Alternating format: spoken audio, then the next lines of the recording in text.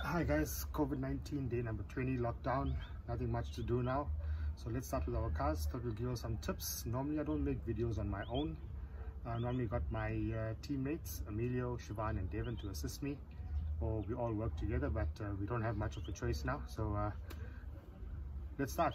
Okay, we're going to be working with my 77 Corolla SR5. We're going to go through the entire process. We're going to start with clay. We're not going to wash this car here because this car doesn't get washed because it's parked in the garage behind you all the time, and it's under a cover. Now we all know that the first thing, or we should know by now, the first thing you need to do before any waxing, polishing or compounding is to clay the car. Claying is the most important step of the detailing process. We don't even count it as a step anymore. It's just as if you're going to wash the car.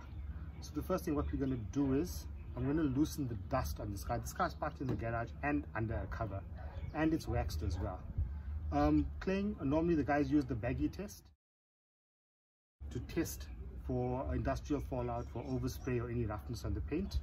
Well and good, but people don't realize that you also get any other bonded contaminants that's smooth, that makes your paint feel smooth, and one of that is waxes. Waxes also need to be removed, or old waxes need to be removed before any new waxes are applied. So what I'm going to do is to remove the dust. I'm going to use our quick detailer and a microfiber cloth just to remove the dust from the paint. Okay, we're going to use our quick detailer. We're going to mist it. You don't need a lot of it. Leave it for a couple of seconds. What this is going to do is the dust is going to get lifted off the paint. It's going to be encapsulated in the little droplets, which will be easily rolled off when we use a microfiber cloth to wipe it off. So use a high quality microfiber cloth like our X2010. And you wipe it off as so, in a straight line motion. Turn the cloth to a clean place all the time.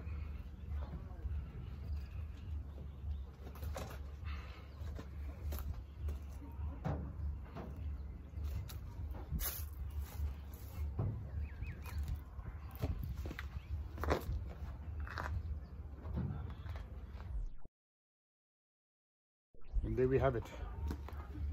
All the dust is off the panel. Now we're ready to clay.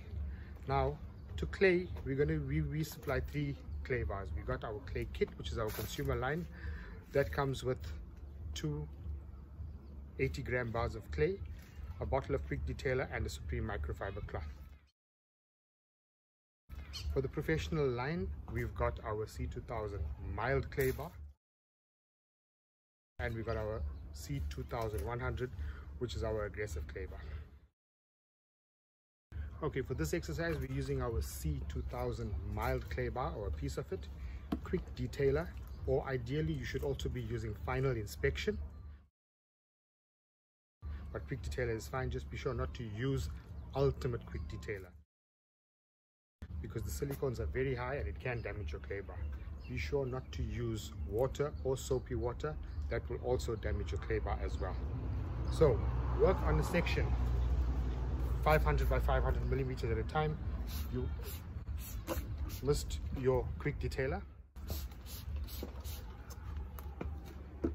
Work the clay bar in a straight line motion from left to right. You use your clay bar, you mold it into a flat patty, and you clay in a straight line motion from left to right with a 20% overlap, and you work your way down again. Turn the clay bar over, and then you work on a cross hatch from top to bottom, and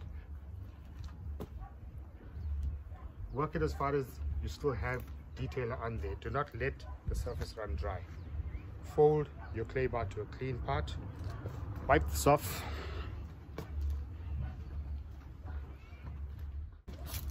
And and you follow the process.